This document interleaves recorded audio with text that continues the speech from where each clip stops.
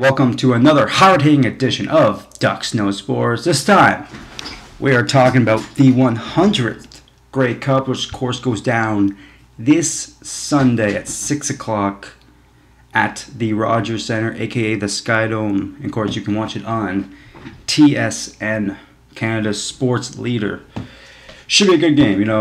Two surprising teams. I don't think nobody really saw it being a year that Calgary playing Toronto coming into it, but it should be a Grey Cup, in my opinion, a game that could go either way, so you really can't go wrong in this one. But we'll start this preview by we'll talk about the Calgary Stampeders. Very, very impressive last week. After Drew Tate went down, I thought this team had no chance against the BC Lions, but I was wrong. Kevin Glenn played great last week. Did all the little things, like did all year when Drew Tate was out. Did all the little things right, Got the ball out of his hand fast. Hand the ball off to Cornish a lot. And on the other side of the ball, their defense played great. But for them to win this week, to win the Grey Cup, they're going to have to do it again. They're going to have to rely heavily on the running game to kill some clock. Kevin Glenn is going to have to step up even more and make big plays, which is playing good this year. Cornish is their MVP on that team, but Kevin Glenn is probably their second MVP because he's been playing great this year. And very surprising. When he was in Hamilton last year, I thought his career was done. I thought it was over. I thought a backup for the rest of his career, but he's been proving me wrong this year. He's playing great.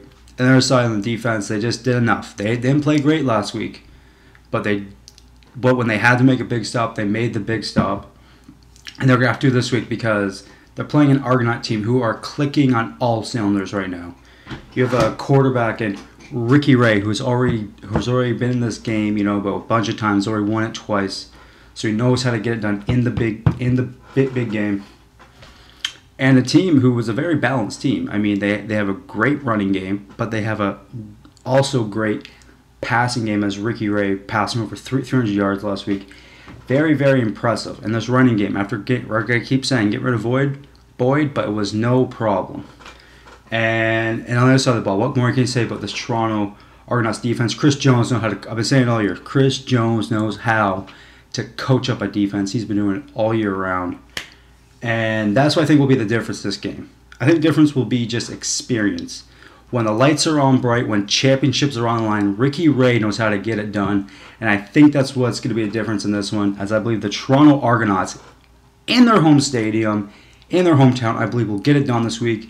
And your Grey Cup winners of Grey Cup 100 will be the Toronto Argonauts. Like I said at the beginning of the video, though, a game that can go really either way and should be a very interesting game.